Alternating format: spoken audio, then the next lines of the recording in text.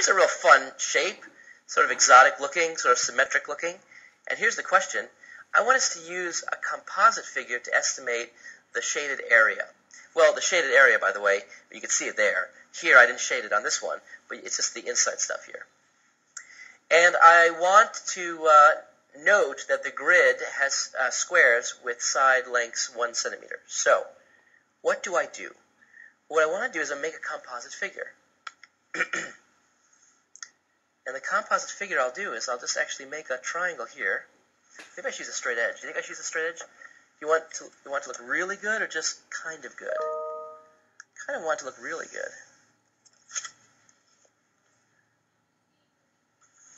So I'm just estimating here. I'm not going to put exactly. It said estimate. And see here I can make a nice square. And then I can repeat this triangle sort of all over the place, or congruent versions of it anyway.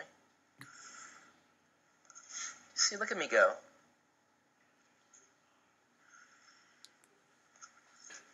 Wow.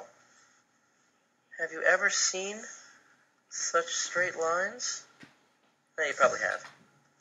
Have you ever seen such straight lines without a ruler? Okay. I can take a challenge. Here you go. You ready? Watch this.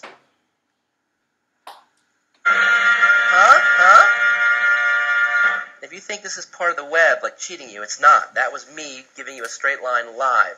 So don't think, no big deal. It's a big deal. All right.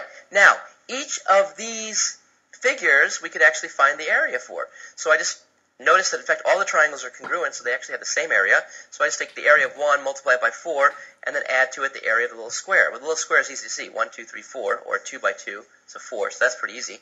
What about the area of this triangle? Well, it's a 1/2 base, which is 2, times height. 1, 2, 3. So it's 2 times 3, which is 6. We take half of it, we get 3. So this has area 3.